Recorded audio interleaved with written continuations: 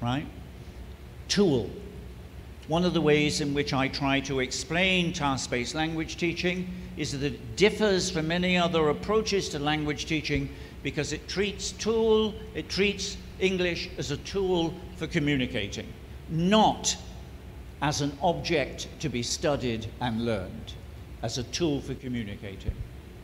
Tasks can be input-based or production-based. This is important because sometimes people think that tasks must always involve speaking by the students, but that's not necessarily the case.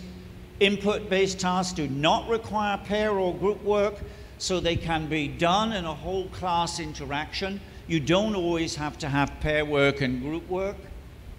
There's a well-known evaluation study of task-based language teaching in Hong Kong, right, by Carlos,